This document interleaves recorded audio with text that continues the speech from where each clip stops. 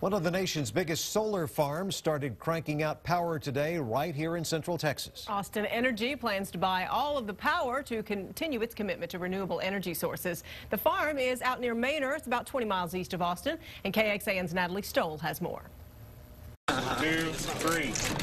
With a flip of a switch, the Webberville solar project is now on the grid. Well, I can remember a time when this particular site was being proposed to be used for the landfill not too long ago. But this community banded itself together and said, no, we can come up with a better land use. That use? This is the largest solar project of any public power utility in the United States. The largest installation in Texas and among the largest in the nation. A view from above shows more than 127,000 solar panels stretched over hundreds of acres. Each high-tech panel follows the sun to maximize the amount of power it generates.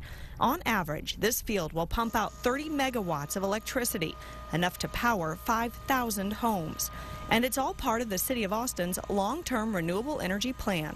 With our recent solar and wind additions, I'm happy to report that we are on target to meet our 35% renewable energy goal by the year 2020.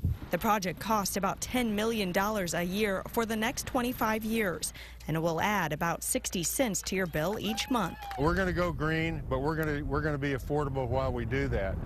This is a big step in that direction. And as for future renewable energy projects, Austin Energy says it all depends on the finances. I think the question we get a lot is, what are we going to do next? Are we going to build another solar project like this? I hope so.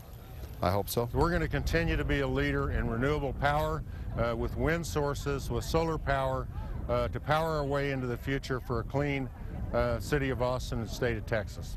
In Webberville, Natalie Stoll, KXAN News.